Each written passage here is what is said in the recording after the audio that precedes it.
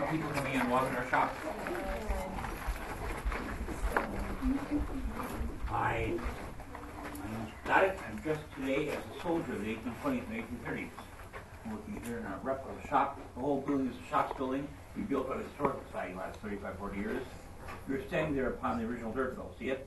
Back up to the archaeology team. Down the hall there's a carpenter shop, a wheelwright shop, iron shop. Farther down to the weather, outside the wall there's a bakery. This is a blacksmith shop. There's a lot of room for clues, like the ones in front of you, right in the bench. Feel free to pick up. My friends, go ahead. Pick them up. Pass them around your friends' up. Feel how hard that iron is, right?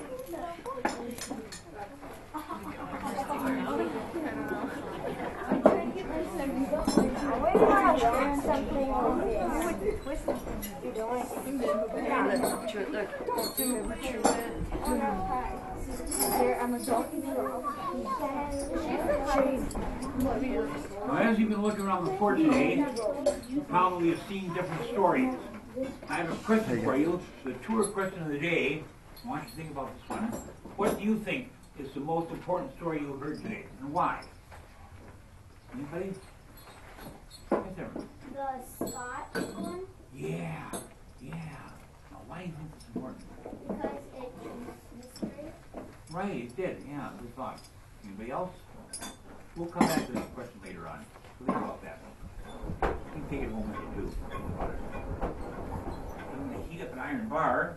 Do you like this one? Yeah. No? No? That's good. Good enough, yeah. Let's heat up, huh?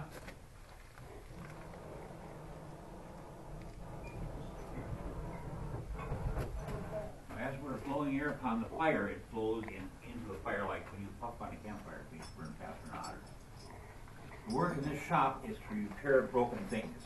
Shoe a horse. You don't throw your horse away just because you lose a shoe, right? Look at this tool. See it? It's an adze for cutting timbers. It broke, didn't it? Think about the things you have in the 21st century that break. You throw them away or you buy a new one. Yeah, probably. Easier to fix